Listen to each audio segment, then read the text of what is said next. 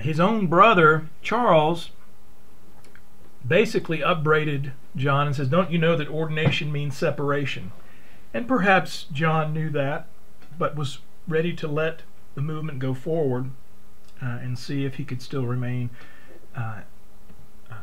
in authority through the auspices of Thomas Coke.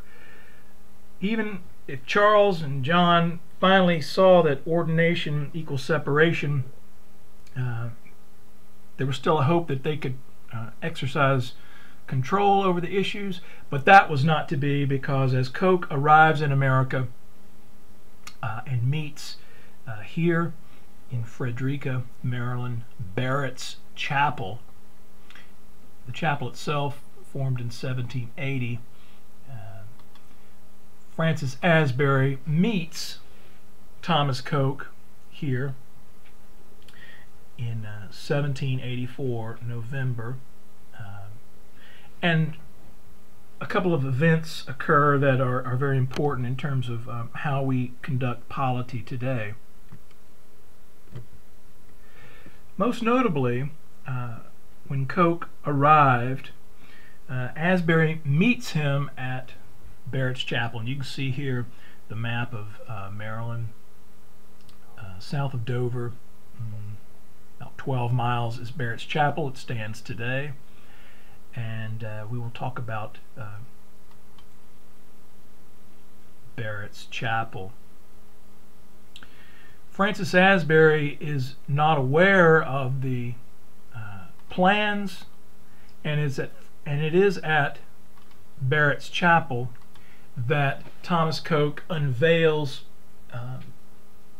the plan for an independent America with superintendents, or as he's already calling himself, bishops, with Francis Asbury to be the co-superintendent. They meet in November 1784, and Asbury writes in his own diary that he was shocked when Thomas Coke unveiled the plans here in Kent County, Delaware. The plans were laid here at Barrett's Chapel, often known as the cradle of American Methodism.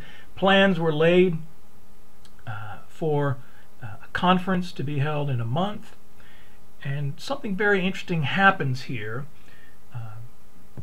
Asbury, after celebrating the sacraments for the first time, Coke celebrates the sacraments here, the first legal celebration of sacraments. And I want to show you here in Barrett's Chapel. This is the website that is put out by Barrett's Chapel today. And here's a picture of the interior. They have a little star on the floor here where Asbury and Coke actually met and embraced for the first time. And as they celebrate the sacraments there for the first time, Asbury begins to see that power and authority is flowing from Wesley through Coke, and that this doesn't fit well with the new democratic sensibilities for the preachers who have survived going through the American Revolution. And so Asbury indicates that he will not agree to the plan. He will not agree to be superintendent of the preachers without the preachers voting in conference in a democratic majority fashion to ratify his consecration, his ordination and consecration in that order to superintendency. And thus the democratic impulses that Asbury holds and applies to the new polity is a precedent-setting notion to seek the order of the preacher's approval in conference to structure and to elect bishops has been a polity feature of Methodism ever since. It is the order of preachers that create the elders, which is of course consistent with Wesley's notion that it is the elder that is the ministry order, and bishops are just elders set aside or perhaps put above as supervisors in a separate office for missional ministry. Well, that was consistent with Wesley's theology, but I think in terms of the way Asbury was looking at it at Barrett's Chapel, it was more an attempt to create and preserve the power of the indigenous preachers and his own authority as one who had earned the right to serve in America, culturally sensitive to the American democratic experience that is emerging, than a rigorous theological exploration of how the office of bishop comes and is provided by the order of the elders. But there's a certain theological logic there if you take Wesley's logic for ordination and episcopal consecration seriously. And there are those within the body of Christ worldwide that do not accept our arguments for ordination based on missional expediency. But nevertheless, Barrett's Chapel is an important milestone in which bishops are elected by the body of preachers, and in effect Wesleyan authority through Coke is not going to simply be a rubber stamp. And really, in that regard, Barrett's Chapel is the cradle of American Methodism with its democratic selection of the episcopacy rather than the apostolic succession of laying on of hands.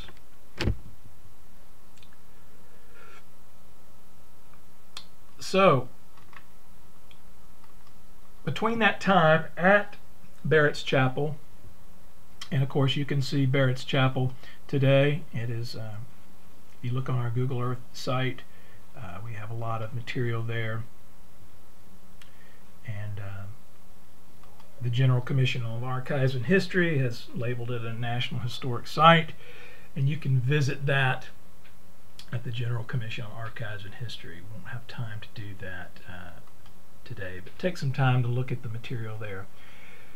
Francis Asbury, in a further attempt to show his sensitivity to the power of the preachers on the ground, assigns Coke to go in the next month and to itinerate throughout Baltimore and the Maryland and Delaware area to see the preachers at work, and a Christmas conference to be held Christmas Eve in Baltimore is put in place.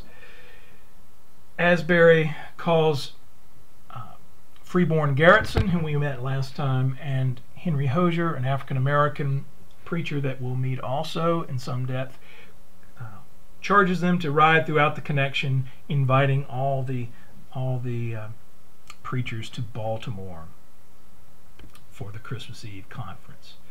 In between that time, there's one last attempt by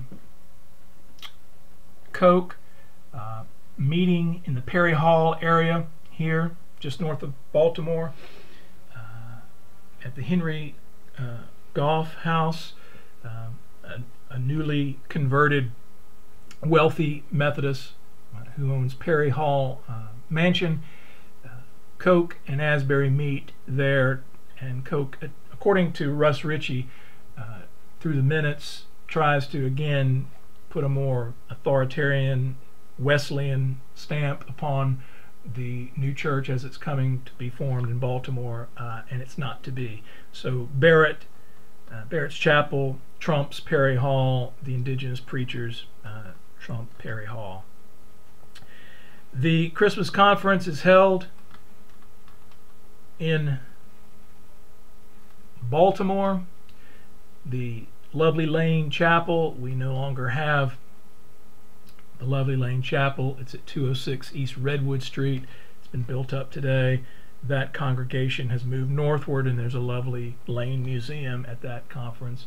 But you can see here that the Christmas conference is held right near the historic center of Baltimore, beginning Christmas Eve.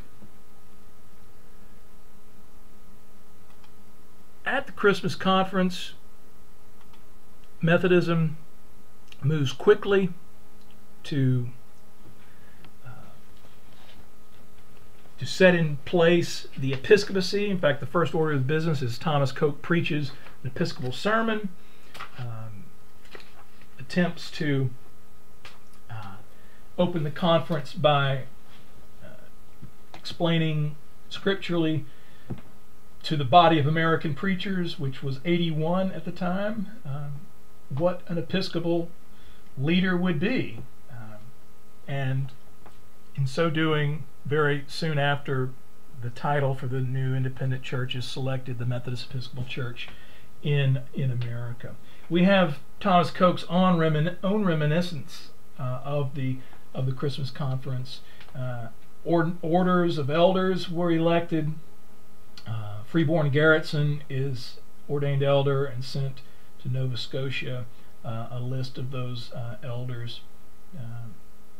Curiously, William Waters not among them, but nevertheless, he saw a lot of harmony there in the meeting. But that's because Asbury had, through his creation of the body of preachers sitting in democratic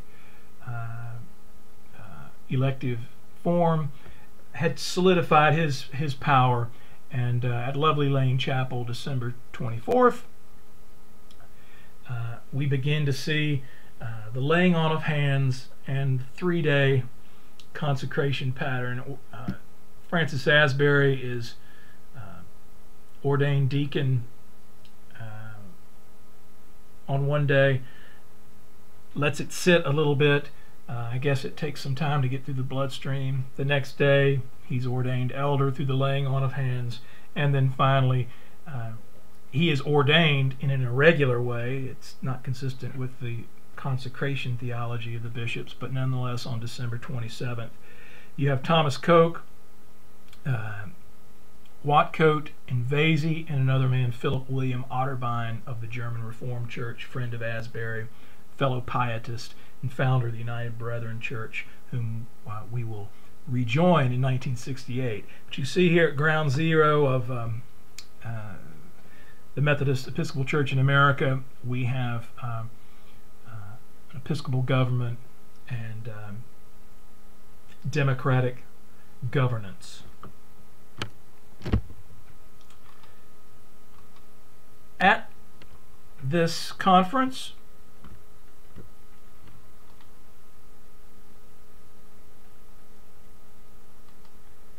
a number of proceedings were ratified. The MEC, Methodist Episcopal Church in America, formed. The minutes of that Christmas conference were gathered a year later, published in Philadelphia as the First Methodist Discipline. Conference adopted the following standards. They took the 39 articles of the Church of England, abridged them down to 24, and then added 25th, that the Methodist Episcopal Church in America would be loyal to its government, sort of a compensation or overcompensation for the view that they were British loyalists. They took the American Sunday service, the abridgment of the Book of Common Prayer that was revised by Wesley, but let it be known that they preferred the extemporaneous prayers than to liturgical reading of prayers. Wesley's sermons and notes on the New Testament were adopted as doctrinal standards, which we still have today. And at the time, the polity of the British large minutes, the British polity discipline were given, but latitude, freedom was given to adopt them. And a binding minute was put in the records that as far as was consistent with Methodism in America, Methodists in America would remain loyal to John Wesley. That was put aside in 2 years, and basically you've got the adolescent church moving forward.